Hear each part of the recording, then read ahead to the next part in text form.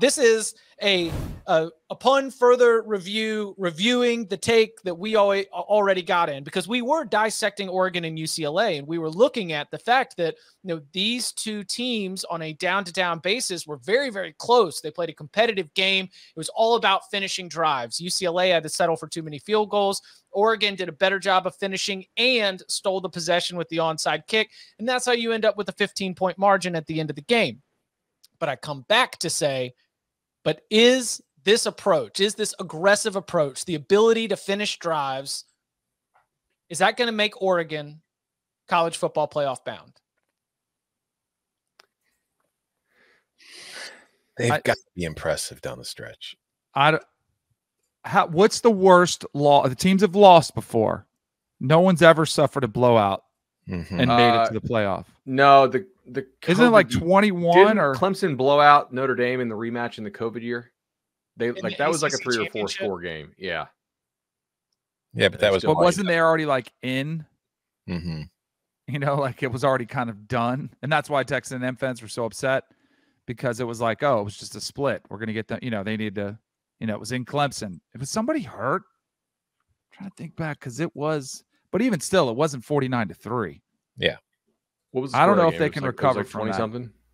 So I think a 12-1 Pac-12 champion Oregon Ducks, with the only loss being in the season opener to Georgia, and let the committee come out there and be like, it was Bo Nix's first game with the new team. It was Dan Lanning's first game as a head coach. You were going up against the reigning national champions. And, they would need Georgia to continue to – they would probably need Georgia to also be in the college football playoff at the time.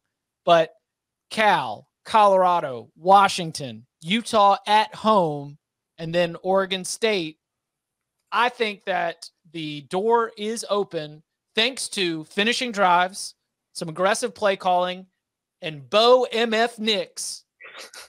I think the door is open for this Oregon team to make a return. Shout out to those 2014 Ducks to the college football playoff. Sorry. Go ahead, Tom. I think it's open. I just don't think they can, quote unquote, control their own destiny. Like, if they win out and they win the Pac-12 and they're a one-loss Pac-12 champion, of course they're going to be in the running. But they're going to need to be impressive. Like, when they get to the Pac-12, they play Utah later this year, need to be an impressive win. If they play USC or UCLA again in the Pac-12 championship, because I'm assuming if they beat Utah in that game, it won't be the Utes they're playing.